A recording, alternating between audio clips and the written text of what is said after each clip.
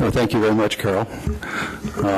Yeah, I was up here. I spent a lot of hours in this room, and those right next to it, and I wanted to get back in the worst way, so I drove my own car and found a parking place and got here just on time. But it is certainly, my current role is as managing director of the Energy Future Coalition.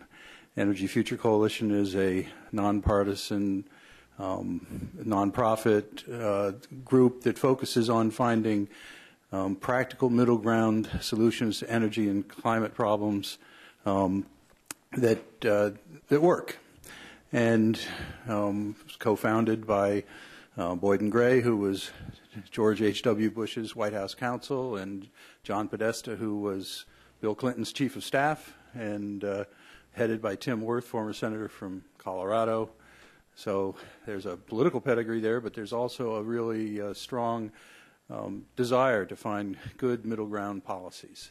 Among the early convictions that they had in founding the Energy Future Coalition was that we actually did need to aim toward a clean energy future.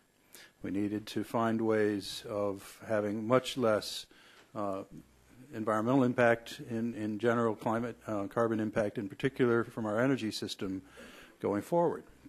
And it was also clear from the very beginning that you really can't do that unless you take advantage of, unless you have access to the lavish renewable resources that we have in this country. We have, wind energy, solar energy, geothermal energy that adds up to many times our national energy requirements if we can tap those resources economically and move them to where they use them, get the resources to the market. So we started a couple of years ago a group called Americans for a Clean Energy Grid to focus in on that question. How do we develop the clean energy resources that we have, and how do we move them to the market, and how does it pencil? It has to work. It has to work economically. It has to work in competition with other clean energy sources that you could potentially build near the market. It has to work with cleaning up sources that aren't inherently clean. So we've been exploring these issues, but it was pretty clear that you needed to do some serious quantitative analysis to truly understand the dynamics. What are the costs of developing renewable energy and moving it to market? What are the market impacts of having an energy source that is essentially all upfront costs with a very low to zero marginal operating costs? And how does the market perceive these? So it was late last year, I guess, that we decided we needed to have some true experts focus in on those questions.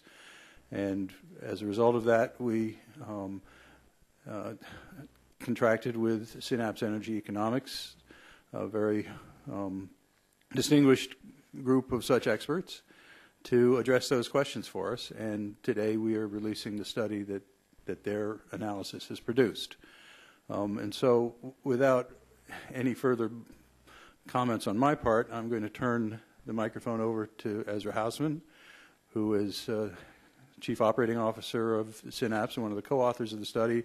And he's sitting next to Bob Fagan, who is, I suppose, the principal author of the study.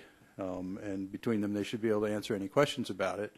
I think we're going to actually hold the questions until the other panelists have a chance to go. But with that, Ezra, let me hand it over to you. Thank you. Am I queued up here? No. Okay. First technical snafu. Or... No? Okay.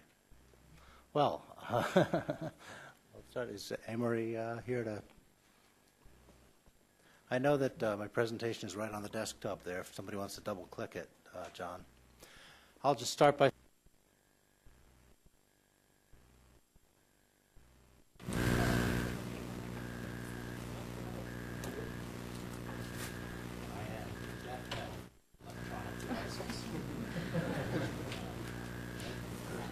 I'll just speak loudly and without visual aids. Synapse is a research and consulting firm in Cambridge, Massachusetts. Is this on now? No? Okay. Okay. That's good. Is this operating? Where's that?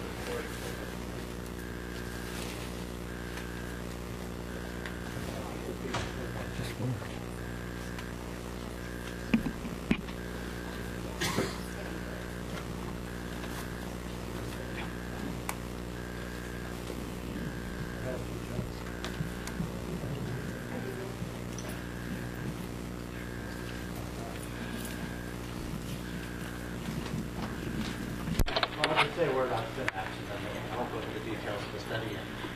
So we are a research and consulting firm in Cambridge, Massachusetts. We provide expert analysis and testimony and reports on issues relating to energy and environment. Our clients include a number of state agencies. We work for state legislative committees. We work for a lot of commission staff, state environmental groups. Work with a lot of state consumer advocates. We work with the federal EPA. We work with a number of environmental groups and foundations.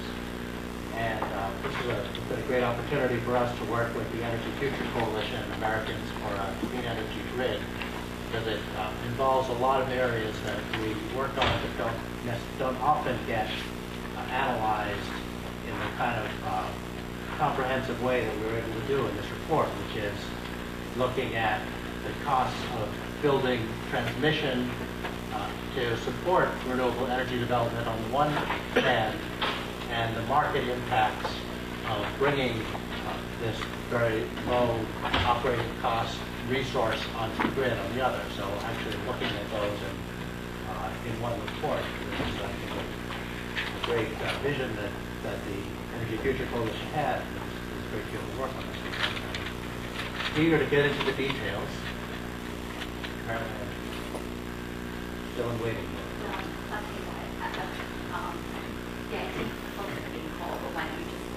Okay.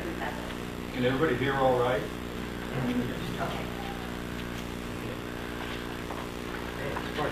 First time. So the first piece of background is just a kind of economics 101 for electricity markets, which is that electricity markets are based on a dispatch, that is to say, the units are turned on in order of the least costly to the most expensive. So that when a very low-cost resource like wind, which has no fuel costs virtually nothing to operate, is available, that tends to displace the most expensive resources on the system. And that can bring down prices for the wholesale market and ultimately for consumers. This is an effect that we refer to as site, or the supply-induced price effect. The Midwest region, which was the focus of this study, provides a great case study for this because there is such an abundance of wind potential, which will require some investments to bring it online. But once it's available, there's a great deal of geographic diversity. There's a lot of reason to believe that it will be very effective at producing this effect and reducing wholesale market costs. So the question that we're addressing in the study, as I mentioned at the outset, is how does the cost of building transmission compare to the price benefits of adding more wind to the generation mix. Now, to be on the very specific side here, we did not actually produce paired examples of transmission build-outs and the wind that they would access. That's a extraordinarily complicated question. There have been a number of studies in the Midwest. There's the RGOS studies, the Regional Generation Outlet Study. Thank you. That has looked at that. It's been a topic of discussion at Eastern Interconnect Planning Council. We refer to those documents. We use wind build-outs that are consistent with those documents and transmission build-outs that look something like those, but we're not claiming to have tied one with the other all that carefully. This is the one-slide illustration of how our dispatch analysis model works. So each of the kind of bumpy curves that you see is the supply curve that I was describing. The different colors, of course, you can't quite make out on the lines, but I can give you a sense of what they are. The different colors represent the different kinds of resources. At the far left, we have the lowest cost resources on a running cost basis. And as you move over toward the right, as you build up to higher and higher aggregate load amounts, the cost of running those units increases.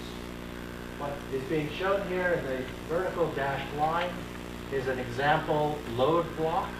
So load for that particular time period might have been, I can't quite make it out, but about 65 gigawatts region-wide.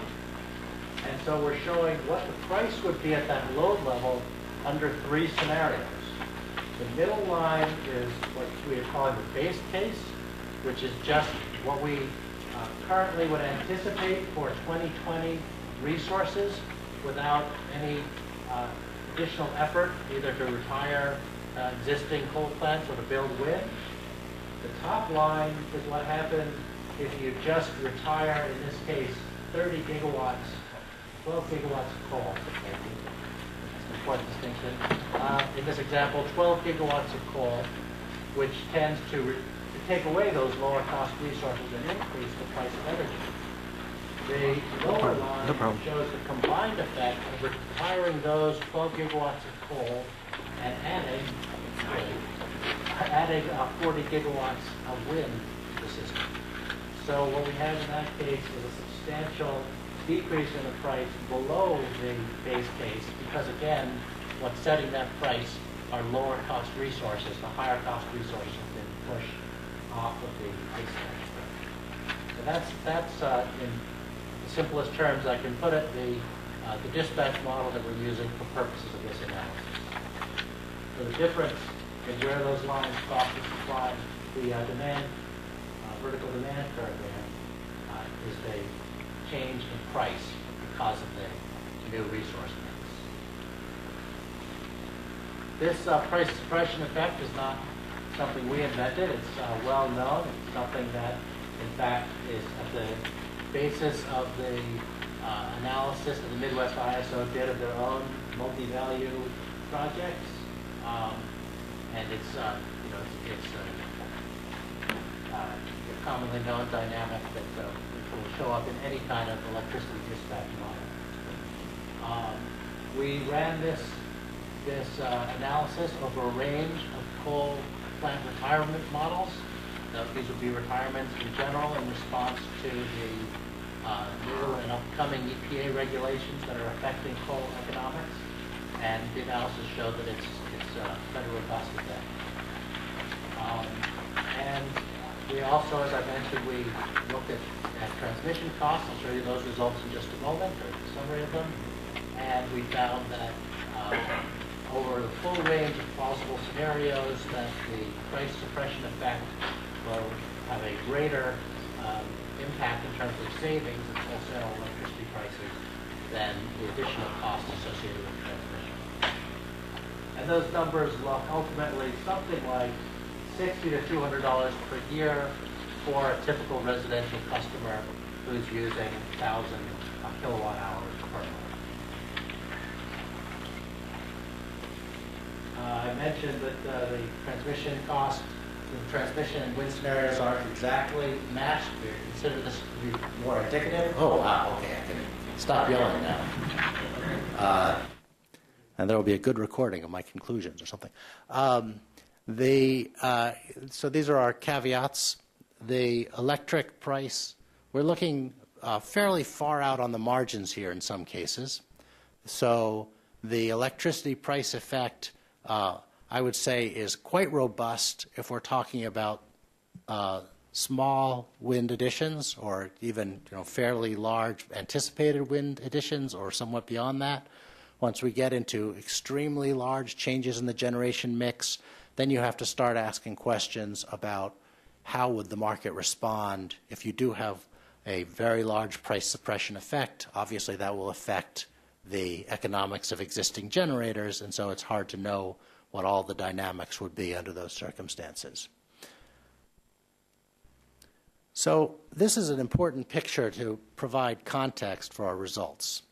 And what this shows is the breakdown of the costs that contribute to the electric bill of that typical 1,000 kilowatt hour a month customer, in this case, in the consumer's energy region.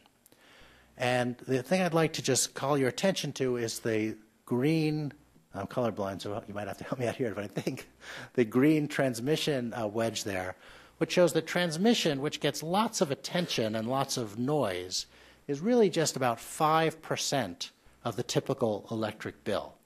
The generation piece, which is the large red wedge, is by far the lion's share of the cost of energy for a consumer. Distribution is an important fixed charge. That's the more local wires piece that makes it possible to bring power to your house.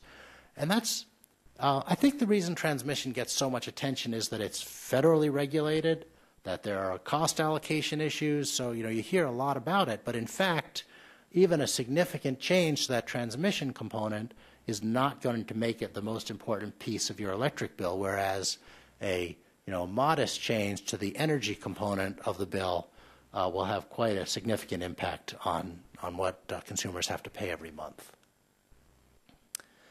So when we did our transmission analysis, we did pick 3 different transmission scenarios. I direct you to the report for details of where they came from, but they were details of the scenarios, but they came from the studies that are available from the Midwest ISO, from the EIPC process.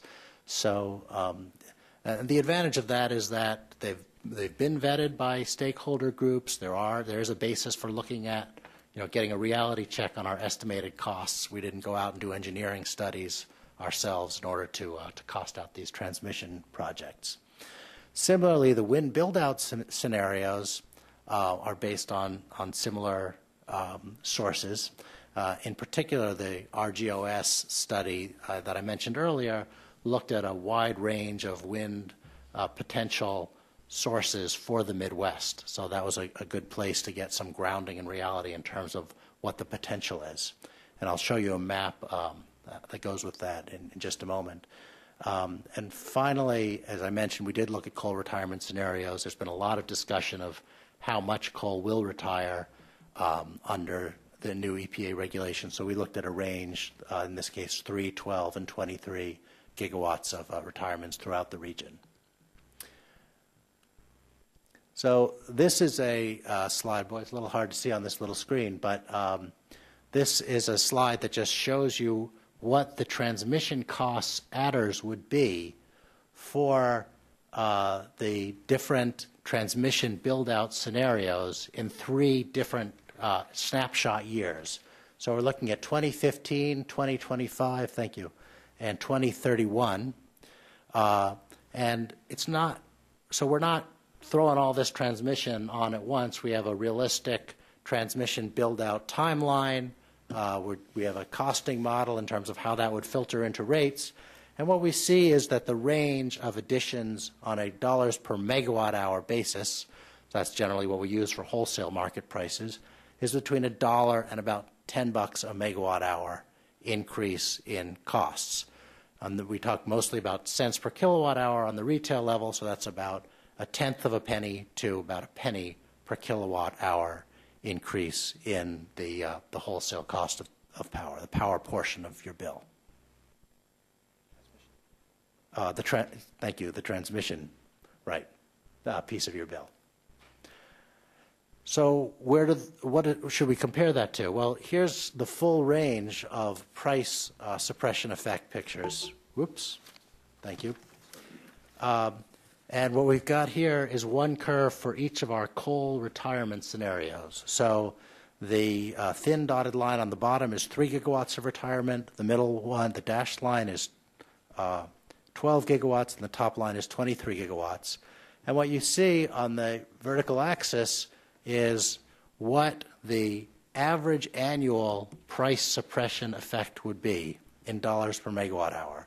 So when we get to about 30 or 40 gigawatts of wind installed, it's hard to see up there, but that's on the order of about a $20 per megawatt hour, 2 cents a megawatt hour savings. When we get to much larger amounts of wind, the savings can be 1.5, 2 times that. So it can be up to, in our model, up to 4 cents a kilowatt hour. Now, again, at that point, you're getting more of a reaction from the market, so it's hard to know exactly what would happen or how long that effect would last. But I just, this is the comparison. This is the range of transmission build-outs to quite an aggressive transmission build-out that in 2030 would be adding about a penny per kilowatt hour, or 10 or $11 a megawatt hours to your bill, whereas the price suppression effect, even for build-outs which are quite foreseeable and probably will not have a major market impact, is saving twice that. So it's something like a 2-to-1 benefit for consumers based on these factors. So in conclusion, there's opportunity for very large build-outs of wind in the Midwest on the basis of fairly modest transmission enhancements. Adding low running resources, as I showed, because of this supply curve effect, will have quite a dramatic effect on the power part, which is the most important part of a consumer's electricity bill. And then just this last point, and it is, according to our analysis, much larger than the cost of the transmission piece. And the specific benefits will depend on what the contracting terms are, what the market structures are, engineering details. We don't have perfect foresight into the 2020 or certainly not 2030 period. I should add that we were somewhat, in terms of the contracting details, an important point is we tried to be conservative on that. So when we looked at savings for consumers in our study, we assumed that only half of the power in your electric bill would be affected by this price suppression effect, because about half the power would be under long-term contracts, including likely the wind power. Now, is the number half? I don't know if it's half today. I certainly don't know if it's half in 2030. It's very hard to get robust data on that, but that's a pretty good first cut, I believe, for the Midwest ISO region. And here's that last picture that I just wanted to mention. This is really hard to see. I apologize. But essentially it shows the transmission, a very crude drawing of the transmission in the Midwest region, including what's anticipated for the MVP projects, and also the areas of the circles are areas of high wind potential. And I can tell you want to jump in and say something. Bob always wants to say something when he sees a transmission map. He loves them. I think he reads them to his kids at night. No, I was just going to say that this is in a public document. MISO publishes its MVP report called the MVP Portfolio Report, if I'm not mistaken, and this particular picture is in that report. Thanks. So I already did my conclusions, so going the wrong way. Okay. Thank you.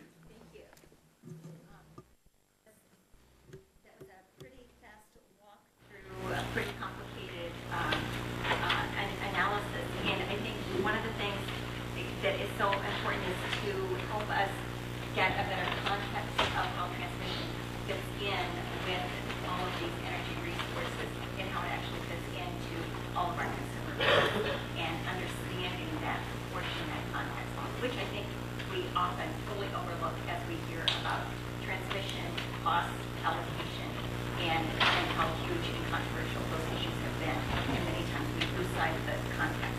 So now we're going to hear from somebody who has to deal with the whole issue of transmission, making things run, making them reliable day in, day out. I certainly wouldn't want this person's job at all. And probably nobody here would, so he probably deserves a hand just for having this job. Anyway, we're going to hear now from Joe Gardner, who is the Executive Director of Real-Time Operations for MISO, the Midwest Independent System Operator. And MISO is responsible for running the transmission grid for 11 states, plus Manitoba, Canada. Joe.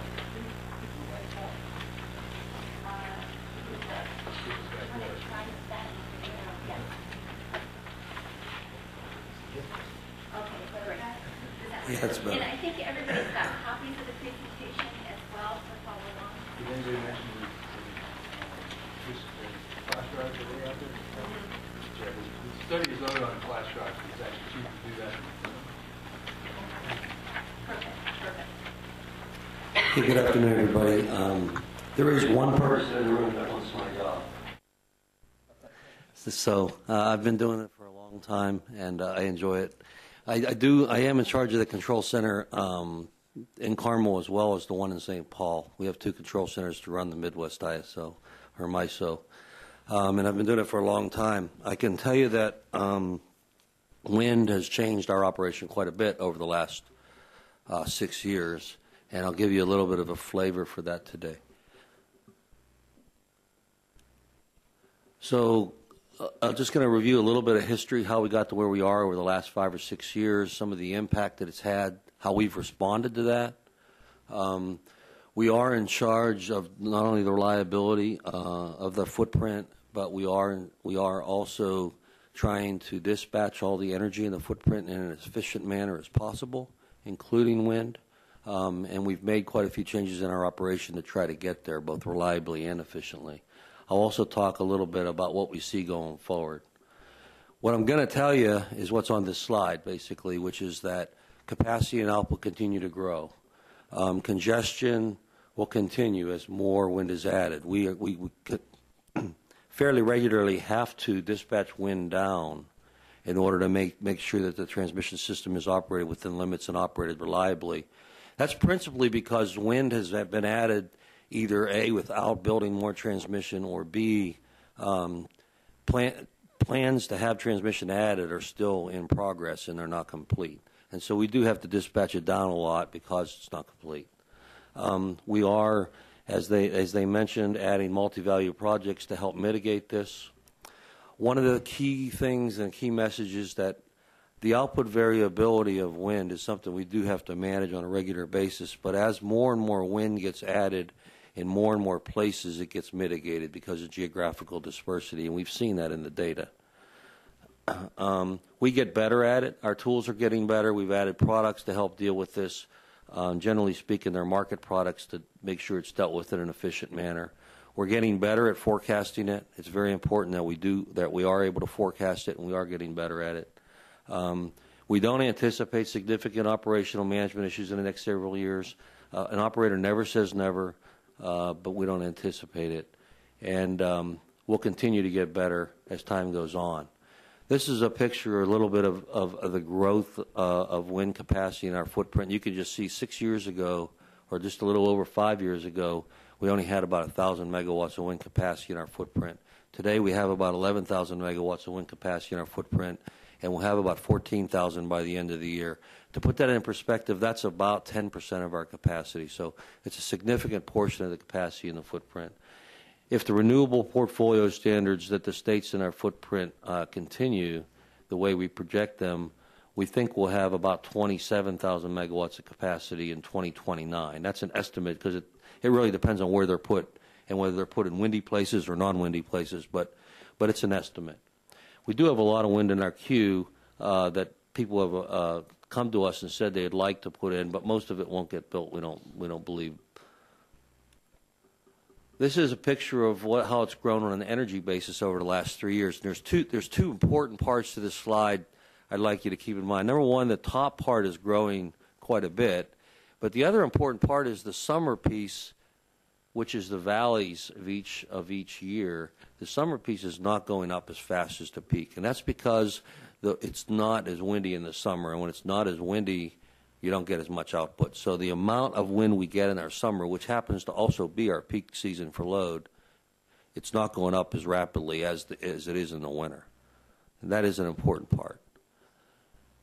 This actually looks bad because the trend is going down, and what we're looking at here is the capacity factor of wind, meaning how much per megawatt of capacity are you getting out of the plants in energy, okay? And it's going down. There's a good reason why it's going down. The wind is now being put in places where it's not as windy. So the more you put wind generation in places where it's not as windy, the less output you get as a function of the capacity. But this also is a reason why we can help manage it from an operational basis, because it is getting spread out. The reason it's important that it gets spread out is that it's very simple. The wind doesn't start blowing everywhere all at the same time, and it doesn't stop blowing everywhere all at the same time. If we had continued on the trend of putting all the wind in southwest Minnesota and northwest Iowa, which is where a lot of the original wind went, we would have a lot more difficulty managing it. It's the fact that it's getting spread out that makes it manageable. Earlier, I talked about the fact that the wind capacity is coming online. It's coming online without necessarily having transmission investment. And that's caused us to, when lines start loading up and we realize we're going to have a reliability issue, we were having to get on the phone, call the wind plant, dispatch them down. That's not a very efficient way to manage it. And so we set off a couple of years ago to put a dispatchable product in place. Most of the new wind farms, if not all the new wind farms, are able to be dispatched. And basically the way they do that is they just turn their blades on the farms themselves, and they're able to very rapidly lower their output. So when we do have transmission reliability issues, we can send a dispatch signal to them and ask them to lower, and we can do that at their price. So they give us an offer. How much is it going to cost them to generate? Sometimes it's negative in the case of wind because they get a production tax credit. But they give us an offer, and we can precisely dispatch them to what makes sense efficiently. So we get the exact amount we need at any given point in time, and the transmission system is still operated in a reliable manner. And this chart shows that. The upper left chart shows the blue area is manual curtailments. The green area are dispatchable curtailments. And you can see as time is going on, the amount of dispatchable curtailments we're getting, rather than calling them up on the phone and dispatching them down, is getting greater. We expect that to be almost all green by the end of next year, or by this time next year. The chart on the bottom right is a chart of how often can wind set price. And basically what that means is it transparent? When we dispatch the wind down, are we sending a price signal to the market that it was done in a manner and associated with price and what the price was? And as you can see, that bottom right chart doesn't start until June of last year. That's because that's the first month that we actually put this new product in place. And as time goes on, we're actually able to see that the wind resources themselves are setting the price. That does lots of good things because it's able to be compared to other units and other resources in the area. It gives a price signal to loads about what it's costing to deliver wholesale power in their part of the footprint. This also will continue on an upward trend.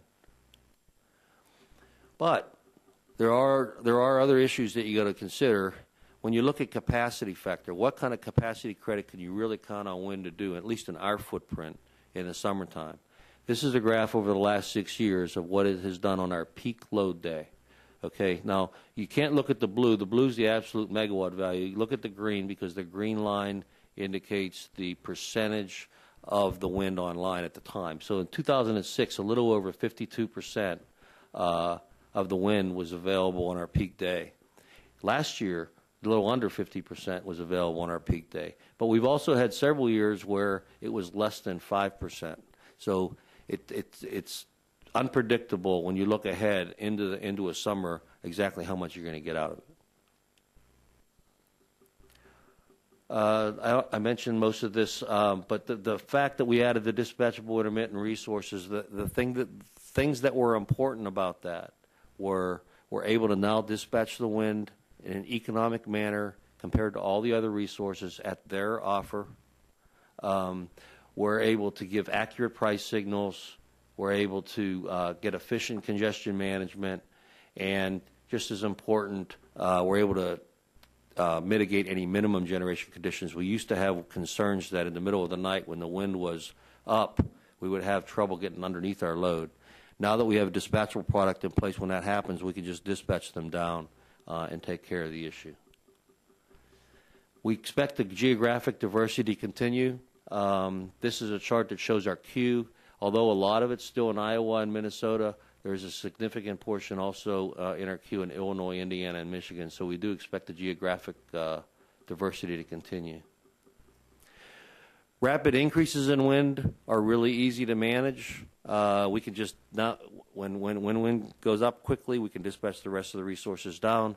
If that fails, we can actually dispatch the wind down now, so that works very well. Rapid decreases in wind, however, can cause economic issues sometimes, reliability issues sometimes, and so we have to be very careful about that, and wind forecasting is extremely important. We need to be able to predict what's going to happen in the near term, and if we get it right, we're in good shape. We're able to schedule all the other resources around what we expect the wind to do. If we don't get it right, we have to respond.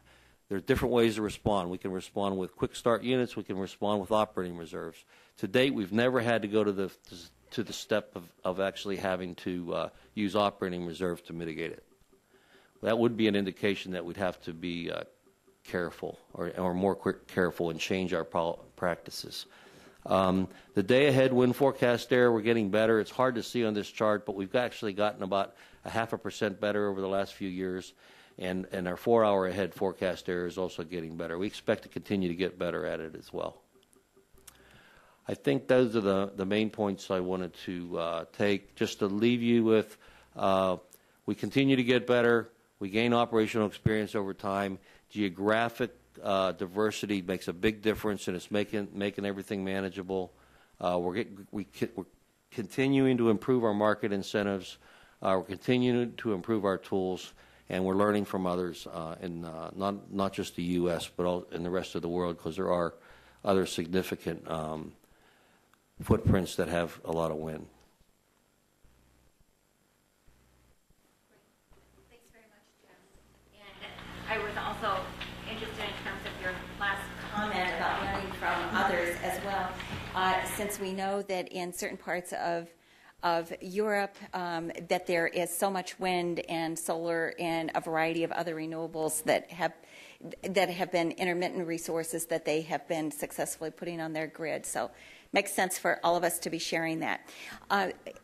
There are, as John mentioned at the outset, there are an abundance of renewable resources in this country. We are blessed with them. Figuring out how to best utilize them in a cost-efficient, reliable way is something that has been of concern and of obviously great interest to many players across the country. And so today we also want to take a little bit of a look at that because, as we know, while we've been hearing about wind, there are also important renewable resources in the form of biomass in terms of a whole variety of water power technologies, in terms of geothermal, and also solar, which is, again, a family of resource technologies. And so this afternoon we're going to hear from Fred Morris, who is a senior advisor with Abengoa. And Abengoa is a major developer of utility central power scale concentrating solar. And Fred also is the chair of SEIA, the Solar Energy Industries Association, USP division. Fred? Thank you very much. I decided to do something different today, so I have props. I'm going to talk about, following the request, the abundance, affordability, and reliability, and made in America of concentrating solar power. My first prop, magnifying glass. Getting this in, they let me in with this. My thermos bottle and my American flag. So All of you have done this when you were kids. You burned the hole in a piece of paper, right? You can very easily generate extremely high temperatures by concentrating the energy of the sun and making steam. The next slide shows the technologies that do that. And they're called concentrating solar power, and the most popular ones, the one in the middle, the power tower, the one on the upper left, the trough. And what these technologies do is they generate temperatures high enough to run a conventional steam turbine, and they do it flawlessly and perfectly. The next slide shows you the resource. Unlike the wind, which is centered a lot in the Midwest, this resource is centered in the Southwest. And solar energy comes in two flavors. It comes from the sun as direct beam. It hits our messy, dirty atmosphere and gets diffuse. And we could only concentrate beam radiation. Try to concentrate anything with this on an obscure day, and it doesn't work. But the Southwest has got mountains, cities, military bases. When you filter all of those out, you're left with those few little bright spots, which you say, oh, there's nothing left there. But there's 87,000 square miles of, in quotes, empty land. If you're an environmentalist, it ain't empty. But it's land that could be available for large solar thermal power plants. There are 87,000 square miles, which, if used, would generate multiples of the U.S. So I've answered the first point, is it abundant? It is. Now this. Let's assume you have to work tonight and you cannot think straight without a cup of coffee, and you cannot boil water in your office, so what do? The answer is you put more water in your pot in the morning, you make a cup of coffee, and you put the other one in here. So what do you do with a solar power plant? Make the solar field bigger and store some of that energy. The next slide talks about that. So what you do is during the daytime, you generate electricity by making steam, and you put some of the excess energy into huge insulated tanks. You store the thermal energy. If you think battery, you're not listening to me. It's thermal energy. And so at night, when the sun goes down, you simply pour the thermal energy out of the thermos, you make steam, and the steam turbine does not know that night happened. So while we talk about wind, which is variable, solar is also variable, but with thermal storage, it is less so. The next slide shows you Phoenix in the summer and in the winter. The yellow is the sun. It happens to peak in the middle of the day, which all of you know it does. But the demand peaks in the afternoon. If you've ever been in Phoenix in August, they spray people who want to eat outside instead of the heaters that we have in the winter. It's very hot. And so what we can do is we can collect the energy in the daytime and deliver it when they need it. And in the winter, they only need the energy in the morning. Everyone wakes up, turns everything on, and they do the same at night. So the next slide, which you'll have trouble seeing, but I'll tell you what it is, it shows that there are about 8 or 9 projects working in the U.S., some as long as 25 years. They work reliably. We heard about how wind is sometimes there at peak time, sometimes not. These plants, 100% capacity factor during peak demand, which if you are my colleague Joe, he likes that, or would like that. So the next slide shows you 5 new plants that are being built now. These exist only, O-N-L-Y, because of the Federal Loan Guarantee Program and the investment tax credit. Those 2 policies have allowed these 1.3 gigawatts of new projects to be built. They will come online in the next 2 years. They are, to your no surprise, in California, Arizona, and Nevada, the sunny southwest of the U.S. The next slide shows a picture of the power tower going up at Crescent Dunes in Nevada. The next slide, which is really a stunning one if you could see it, are 3 towers being built by Bright Source Energy for almost 400 megawatts. The next slide is an artist view of Solana, 280 megawatt, 3 square miles. Those of you who know New York City, That's 3 Central Parks. So it is big. And if you look in the middle, and what you're looking at is 30 years of fuel piled up around that power plant. The next is a picture taken by Representative Gosar, who flew over it 2 weeks ago, and you see the very large thermal storage tanks, the white ones at the top. By the way, it's 2 per football field, so that's the scale. The white ones are insulated. The ones that just have rings, the sides haven't been built yet. You can see the troughs being built. Okay, now this. I have to wave the flag. Made in America. The Southwest has the sun, but the bits and pieces that make up Solana come from, the next slide, across America. This is the supply chain. 70 companies in 26 states are making the pumps, the tubes, the boil joints, the components that make this power plant. And what I said, that solar field, we heard earlier, there's a very high upfront cost and a very low operation cost, at least once you pay the debt off. So what you're looking at is basically the fuel source for these solar power plants.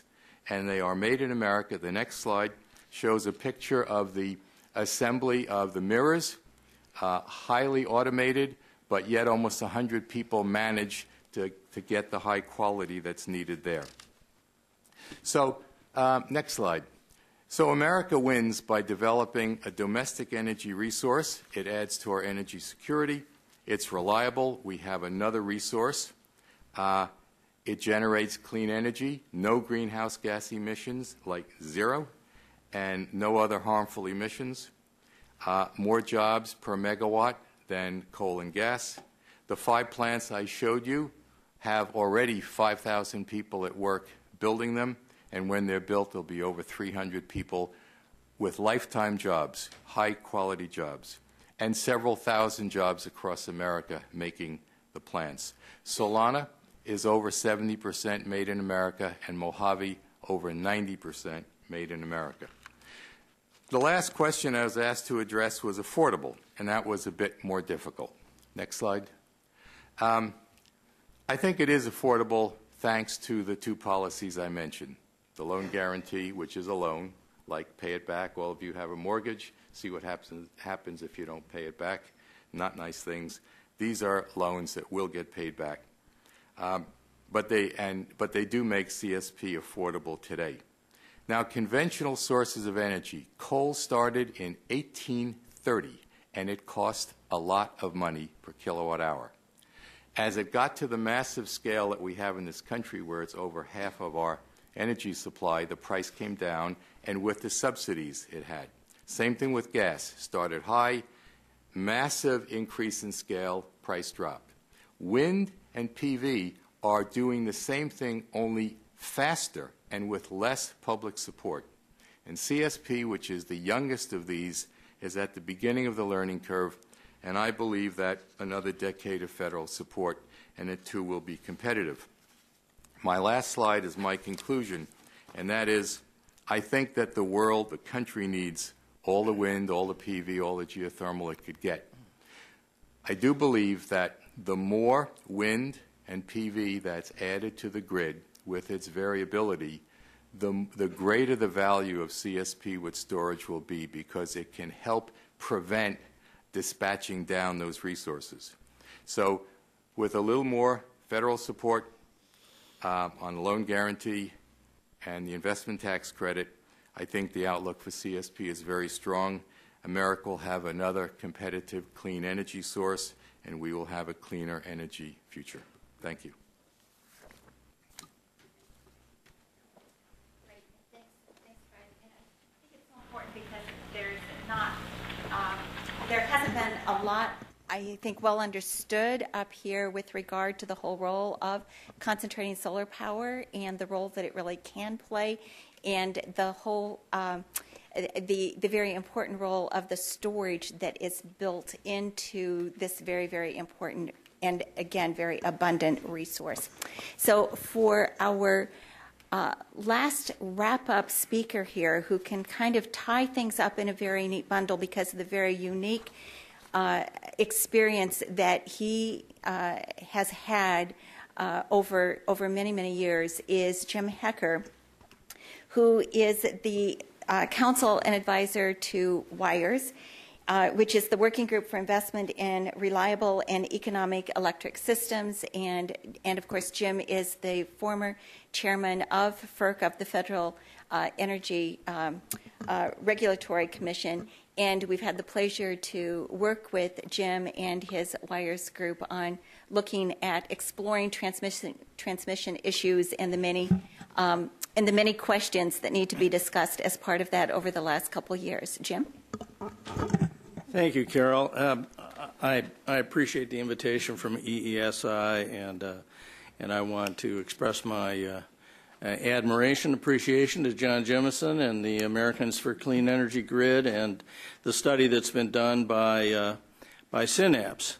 However, I couldn't disagree more with the assertion that transmission gets too much attention. I think it's only fair to say that 5 or 6 years ago, nobody was paying attention to the grid, that as a nation, we had spent about a quarter century underinvesting in transmission. We had, not just in nominal terms, but in real terms, and we've been playing catch-up since about 2003. The outlook is getting brighter. I did have one Wisconsin commissioner tell me he was suffering from transmission fatigue, primarily because American Transmission Company has been so successful in building facilities in that state. But we have a long way to go. We have a lot of challenges. And the fact that people don't pay attention to infrastructure and certainly something as basic, but which elicits a lot of interesting responses from landowners as electric transmission. We have, we have our work cut out for us. The importance of this particular study, and let me focus on that a little bit, is that renewable energy and the prospect of greater solar and wind resources, biomass and geothermal, as Carol points out, has refocused everybody's attention on the grid. Because the lavish resources, as John says, that we have in the area of wind and solar happen to be located where there aren't a lot of customers. So we have to deliver that hundreds, in some cases perhaps even thousands of miles through the electrical system, which was built for a completely different purpose and designed differently. And it was built, a good portion of it was built in the middle of the 20th century. What is the significance of the transmission system to this discussion? Is principally that we can interconnect these renewable resources, deliver them to market, and we can do it in a way that overall benefits consumers, doesn't burden them.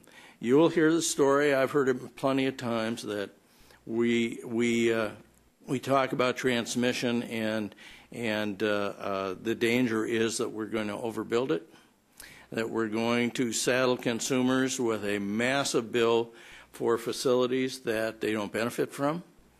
I can tell you that federal regulators and state regulators are focused on that issue like a laser, to improve the transmission planning process and to ensure that we have reliable energy that gets delivered over a transmission system that's big enough but not any bigger than we need to deliver these resources. We all, I think, want a 21st century economy, a 21st century infrastructure, a 21st century grid. It's an issue that that I think certainly weighs on my mind, but it's one that has its barriers to fulfillment. The federal policy in electricity, not just since I was on the FERC, but going back to PURPA and the Natural Gas Policy Act in the 70s, has been competition. It's been taking essential facilities like interstate natural gas pipelines and electric transmission systems and making them open access so that all resources can compete. I think we do have a clean energy future if we can deliver it, but renewable energy is going to have to prove itself and justify support for it in the market. And what is that market based on? It's based on an interstate grid that provides the deliverability for those resources. I think as were mentioned early on, the supply-induced price effect, or SIPE. Well, I just came up with my own acronym. It's called the transmission-induced market effect, or TIME. And if you have adequate transmission, you can have a real market. And it's important that we begin to view transmission as an enabler. It's an enabler of technology development. It's an enabler of different sources of energy, and it allows consumers the benefit of lowest cost resources. And the Synapse study, I think, is really quite insightful in saying that there is going to be a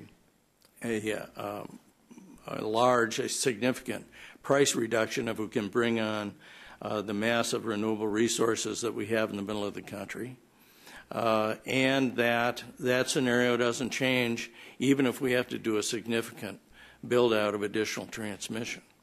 I think that's a very important story to tell. Transmission is an economic lever. You get a small investment and you get a big benefit. It's a job creator. My own group, WIRES, has done a study which you can find on our website, and I think I have the preface to it outside, that shows that just manufacturing and constructing the amount of electric transmission we are likely to need over the next 20 years, which amounts to about $300 billion, will provide 150 to 200,000 full-time equivalent jobs annually between now and that end date. That is a big contribution to this economy in an environment where 200,000 jobs a month is a big deal. So I think my message is that a transmission can deliver real immediate cost benefits to consumers, can reduce their energy costs. But the story doesn't end there, and I would be remiss if I didn't say that it's not just the price suppression effect of renewable energy in the marketplace, but it's also the markets, the competition among all resources that transmission provides. It's the reduction in emissions that transmission provides. It's resource diversity and an increase in reliable service, reliability, which becomes more and more important since we are living in an electron-guzzling, very reliability-sensitive digital economy. We have all these gadgets around our houses that love electricity, even at night when you think you've shut them off. So we've come to rely on transmission perhaps without really knowing it. And over the next 20 years or so, we're going to have an electricity economy that's going to be more reliable, it's going to be cheaper, it's going to be cleaner, and it's not going to happen unless we have a stronger, more extensive electric transmission system. That's the simple truth of it. Thanks. As always, provocative and a good combination, a good way to put the various pieces together that we heard about today. We have access to some really terrific experts. So now is your chance to ask some questions if anybody's got any. And if you just identify yourself, please. Carol, Terry Ellis, over the years I've had an opportunity to come up here and sit and listen to these presentations. I really appreciate it. But I don't hear anything about distributed local generation on the individual houses. Where does that fit into this picture? Actually, that really fits into another briefing, but as opposed, I mean, that deserves its own. It is kind of its whole own topic, and I would submit that that is a very important piece of the picture, just as this is a very important piece. But if other people want to take a crack at the question, please go ahead. Yeah, I just like, I mean, I understand your question, and it's a really good one. And I don't think the people who advocate for strengthening the transmission system are automatically should be regarded as opponents of demand response, energy efficiency, microgrids.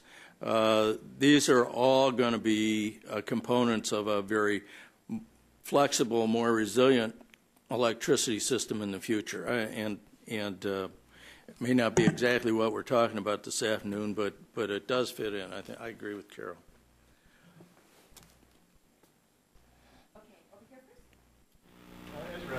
Philip Brown from the Congressional Research Service.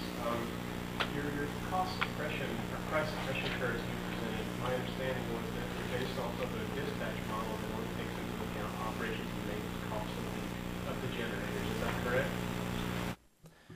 Yeah, it takes into account the operating cost, which is typically what's used to drive dispatch, is fuel and variable operations and maintenance. Yeah. Most owners of wind generators would recover more than just the operations and maintenance costs for their units in order to be economically viable, such as capital recovery and finance charges. Who compensates those wind generators for those costs, and how are those, what is the source of revenue for those costs in the process? Yeah, that's a very good question. Thank you. So you're absolutely right that nobody's going to build a wind generator and get paid nothing or less than they need for their energy. So the vast majority of wind that's built in the United States is built, and at least a large percentage of the output, if not all of it, is pre-sold under long-term contracts. So the wind power itself would not be subject to this price suppression effect. That doesn't mean that the effect doesn't happen, because the wind power is bid into the market. It's dispatched at zero price, even though the actual cost that's paid by the load-serving entity that buys the wind power is going to cover the cost of the wind resource. The way we accommodated that in our model, I hope I mentioned, is that we assumed that the price suppression effect covers about half of the energy in a consumer's electric bill. So the wind power and some other power would be purchased under long-term contracts that would not be subject to that effect. March a year ago, I took part in a hearing in D.C. Jean Lee Aiken, D.C. Statewide Green Party. And I took part in that hearing because our local utility, Pepco, was not buying the electricity from our 500 solar roofs that private individuals had put in. They were going to New Jersey and Michigan. In fact, that's how I ended up getting into the party activity as a candidate. One of the things that was proposed there at the hearing by one of the local solar companies was that we have all these flat roofed office buildings downtown that are all roughly the same height. There's no sun shadow there. And so one of the things I've been pushing as a candidate is we really ought to be getting a lot of solar on those roofs that would help make us somewhat safer when there's grid overload. And I just figure I've got all you experts here, and perhaps you can see if this really is a good issue for me to be pushing and how practical or impractical or difficult it might be in short and long term. It's a good idea. Do it. I mean, we should cover all of our rooftops with photovoltaics and use it on site. It just makes sense. So it should be done. But you also have to keep in mind that night happens and clouds happen. And people don't like their computers to stop when a cloud goes by. They will get agitated. So I think you need everything. I think you need to generate as much as you can on site, and you also need to have the ability to bring in other resources. And organizations like MISO know how to balance all that so everything stays online. But you certainly should promote that, I think. I guess I would just add that I grew up in D.C. I know that it gets hot and sunny in the summer, and in the electric industry I know that the prices can get quite high. And one of the benefits that has to be taken into account with that kind of a resource is that it's producing maximum power at the time when the prices are the highest. So you don't want to be comparing the cost of that power to sort of an average cost. You want to make sure you're looking at this peak power price.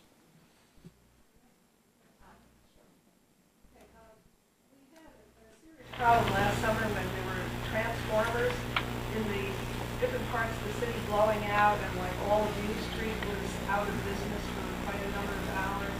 And when I went to the hearing on that, they said it was because, EPCO said it was because of overload.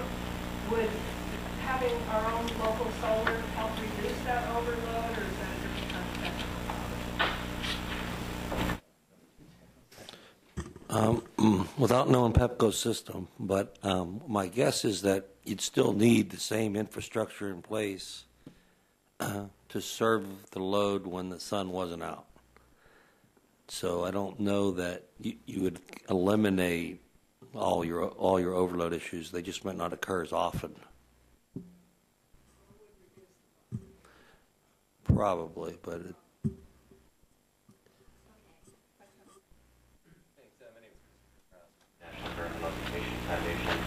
The distributed generation question, I got the silent treatment, but I'm going to ask about distributed energy storage anyway. It seems like it's going to be some sort of a game changer, whether it's an enabler for the intermittent energy technologies, or it's going to be a cost or emission investment if we're indeed going to have any small-scale electric storage systems, i.e. electric vehicles out in the market. So what are you, particularly the transmission folks, what are you doing to prepare for a potential expansion of these distributed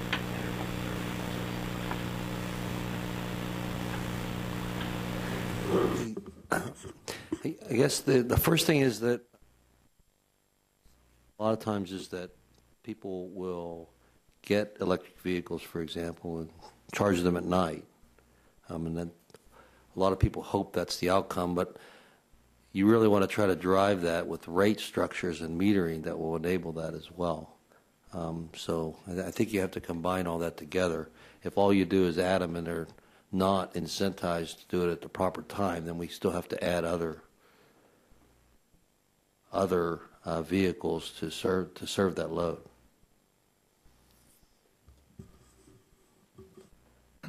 You know, just to follow up, transmission system planners pay a lot of attention to the patterns of load. And they look at that sort of stuff and they say, well, how might the patterns of load change in a world in which there's a lot more distributed storage technologies, for example. They look at that. They examine that. You know, oftentimes in the near term, one of the answers for the near term is, well, the patterns are going to start to change, but it's not something that we're going to need to worry about the next 3 to 4 years. It's not like they're going to dismantle the transmission system if all of a sudden we have a lot more distributed storage technologies. It's not going to help. They will work together, is the short answer. There's going to be times when the distributed technologies are going to provide a lot of the energy. There's going to be times when those technologies may not be able to provide as much of the energy, and there's going to be greater reliance on the greater grid, which will include solar, wind, and conventional resources. So it all fits together. The system is planned and dispatched holistically. So you just have to be careful to not try to look at one thing. Same goes with PV. I mean, local PV makes a lot of sense. And sure, it's going to help on loading on some hot days. But at the same time, you don't plan the system, for that one period. You plan it for all periods.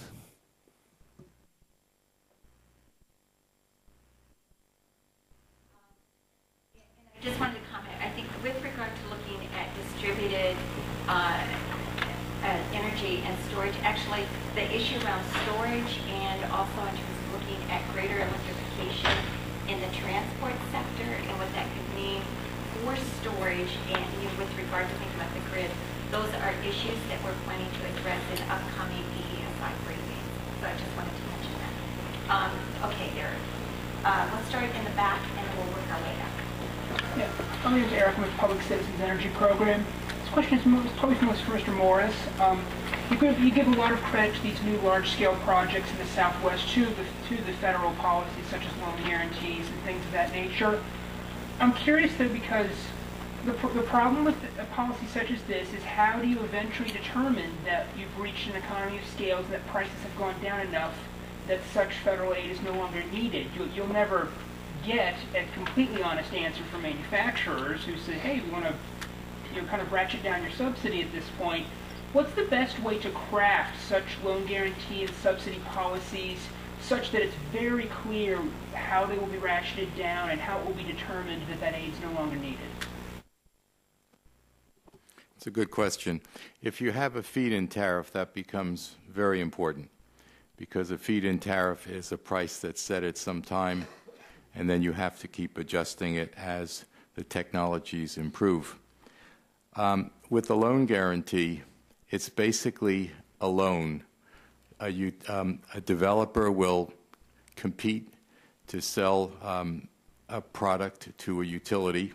The price will be negotiated, usually quite low because the utility has a lot of other options like gas and so on. A price is fixed, and then the federal loan guarantee simply provides the debt portion. The companies provide the equity. So as the technology drops in price, you can either build a larger plant, the dollars per megawatt will go down, and I think that happens automatically. The grant is a different issue because that's essentially an upfront buy down, and that would have to be looked at and studied to see what is the appropriate amount. You recall it was once 10%, and then in 2005 it was raised to 30% to sort of allow these larger projects to get started and come down the learning curve. So the policy has to be adjusted. The industry is focused on cutting costs dramatically because there is very cheap natural gas out there in a rather significant amount. So that's known. I think the policies just need to be carefully watched.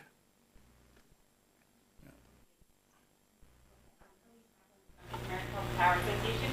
This is primarily for Esther, but others can comment. I was just wondering if you took a look at the increasing for flexibility reserve and natural gas build out and that factored into some of the costs. So turn that over to Bob. The short answer is we did look at the planning reserve margin associated with any particular scenario, and we were a little bit conservative. It was a little bit high. We didn't look specifically at flexibility issues, which planning reserve margin can serve as a proxy for whether or not you have enough flexibility on the grid, but we didn't get into the weeds. I have a two-part question. First part is, what are we doing to get closer to actually getting the siting and permitting done in a reasonable time frame for transmission? Secondly, the second part, have we figured out who pays for transmission, and what is the latest thinking on that? And third, what's the appetite of the private sector for funding transmission, and what is the appetite of the public sector for partnering in that funding? Well, I hope everybody brought their sleeping bags. That's a big question. On siting, we have there are lots of different things going on. As you know, the states are principally responsible for siting these facilities, and although FERC has what they call backstop siting authority under 216 of the Federal Power Act, it is not authority that's ever been exercised and is, in my view anyway, unlikely to ever be exercised. But and with respect to, and you will know this being USDA, the projects, federal projects, particularly in the West that affect or cross federally owned, federally protected lands that are managed by BLM, Forest Service, other such agencies. They are responsible for citing those projects and for protecting other federally protected resources, species, wild and scenic rivers, etc.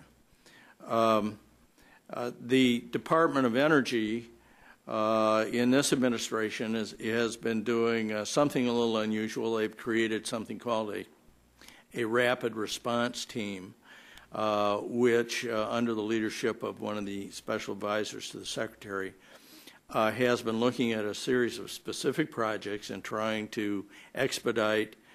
These are projects on federal lands, and trying to facilitate, I guess is the right word, the consideration and environmental reviews and permitting processes by the multiple federal agencies involved. And there are 8 or 9 in lots of these big regions that become involved in these processes. Siting is a very, very tough issue. It's tough in heavily populated areas in the East. It's equally tough in the West, where the federal government owns a lot of property.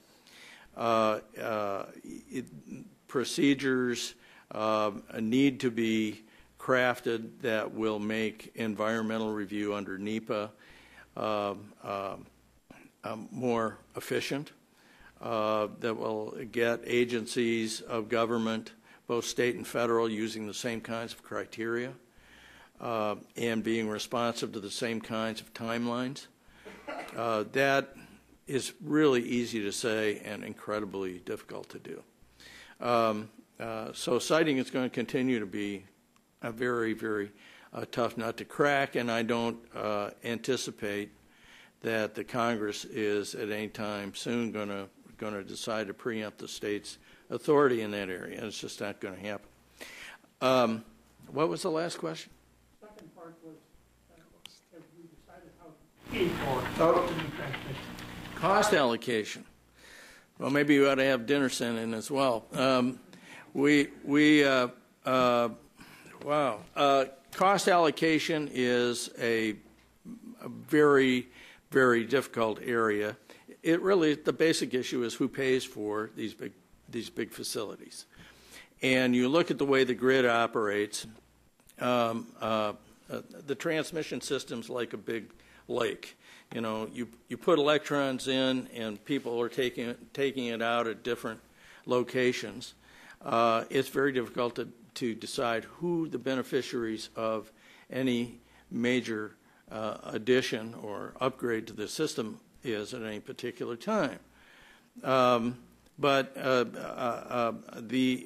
FERC, after some trial and error, has put out a rule called Order 1000, which basically says that the beneficiaries of a transmission investment must pay the cost roughly commensurate with the benefits that they receive.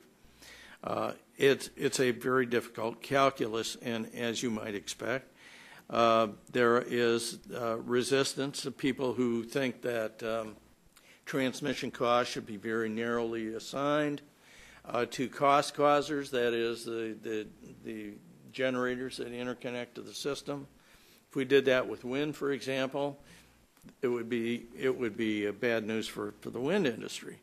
But since we are all taking electrons out of that big lake, probably in most cases the beneficiaries are a fairly broad part of the consumer base. So FERC is going to do this on a case-by-case basis, based on the principles of beneficiaries pay, and I think that helps enormously. I should add that in the case of the Midwest ISO, which is the subject of Synapse's study, the costs of multi-value projects that are going to be built in that region will be shared across the region. Same thing is true for projects above a certain voltage in the Southwest Power Pool. Same thing is true for projects in New England under the New England ISO. Same thing is true in Texas, the Electric Reliability Council of Texas. One reason Texas is so successful is because they decided early on that they had all this wind in West Texas, they had all this load in East Texas, and everybody was going to benefit if we could get transmission built, and so all load tends to pay. Anyway, that's I probably ought to stop there before everybody falls asleep. Just in case anybody's not quite asleep yet, I'll just add another word for that. You accused me of saying that people don't pay enough attention to transmission, and I appreciate that. I stand corrected. What I should have said is people pay a whole lot of attention to the cost of transmission and not enough attention to the benefits of transmission. And I think this cost allocation issue is a big reason for that. The MVP projects are extraordinarily craftily designed, this whole cadre of projects, because the benefits for every state exceed the costs. So that really helped them, I think, the whole Midwest region get that package to get some acceptance. And it was still controversial, even though each of those, and there are probably hundreds of transmission enhancements that are clearly cost effective that would provide multiple benefits around the country that are not going forward because of these cost allocation issues. So it's extremely important, even though the societal benefits are just incontrovertible. And we talk about beneficiary pays, but it's prospective idea of who the beneficiaries are. That's quite difficult. I mean, you bring up an analogy to a lake. I bring up an analogy to the federal highway system. If you had a beneficiaries pay test before you ever were able to build a highway, you wouldn't have a highway system, because who would have anticipated, who the beneficiaries are going to be? I mean, it's McDonald's, right? I mean, who knew who the beneficiaries of the highway system would be? I mean, and on the electric system as well. Is it the producers of energy? Is it the consumers? Is it the people who are going to build the resources that are going to take advantage of that? All the economic benefits will be spread around all of these regions. I mean, it's an extremely difficult area to address. I think that's an enormously important policy issue, because the benefits are unquestionable. The cost effectiveness is unquestionable in many cases, but this question of cost allocation does get in the way of development. Remember that's made in America, right? Did you want to comment, because of the transmission issues in the Midwest that MISO dealt with, to add to that? I don't have very much to add. I mean, I try to stay out of that planning stuff. I kind of deal with the hand up, not look forward 10 years. Okay. Too much. Are there any last comments? Okay, we'll take one more question. Hi, Doug Vine, the Center for Energy and Climate Solutions. I just have a question about, has anyone looked at the non-competitive market? Is the competitive market pretty central to this idea of the cost savings from the coal retirements and wind addition? The effect that we are identifying is specific to restructured, which you might refer to as competitive electricity markets. Some people may agree or disagree about that, but So that's the effect that we're looking for. Yes, absolutely. Other people have looked at the effects in more vertically integrated markets, and then you'd have to be looking at the benefits and the cost effectiveness of the resources more on an average cost basis. So that's really a different kind of analysis. And in many regions, there clearly are beneficial resources, but it's a different issue. Speakers very, very much. Terrific job, a lot of information. The presentations will be on EESI's website, and there will be a video out that you can raise it to. And if you want to get a hold of speakers, either talk to them now or let us know. We'll try to put you in touch. So thank you all very, very much.